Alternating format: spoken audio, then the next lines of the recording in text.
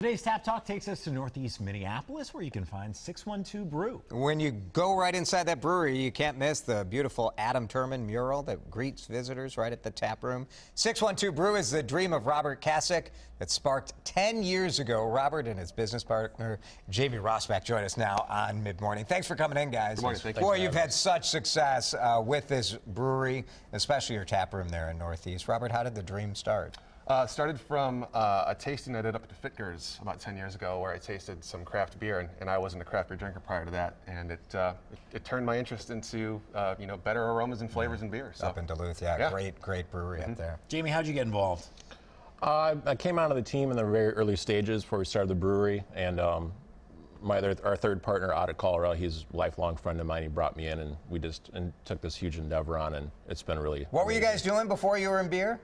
I was a bartender, so you were a bartender. You're always in beer. Yep. I worked at Corporate America. Corporate America, yeah. It's a little different now, isn't it? It's better. Yeah. All right, let's talk about the beers, because you are part of the rotating group of craft beer at US Bank Stadium. Not just rotating, we're full-time. Well, you're full-time. Yep. You're in the deal. Cool. And so tell us what you have available out there. At the stadium, we've got Gateway Park, which is our pre-prohibition lager that's available on tap, and we've got unrated in 16-ounce cans behind the cooler doors. Plus, all three of our varieties are available in the suites too. So cool. We're all around the stadium. Very cool. Yep. The first soccer match, you guys, it went like bananas. Didn't Sold it? a ton of beer. Yeah, it's nice. It's not bad. It's not bad, exactly. You got a new beer coming out as well? That's right, we do. This is Red Stack. This is our farmhouse ale. You guys are talking about weddings. This is what our brewer brewed for his brother's wedding last year. Oh, and funny. we liked it so much that we put it in cans, which is our first new canned beer in 18 months. So we've been only having our flagship beers in cans for the past 18 months.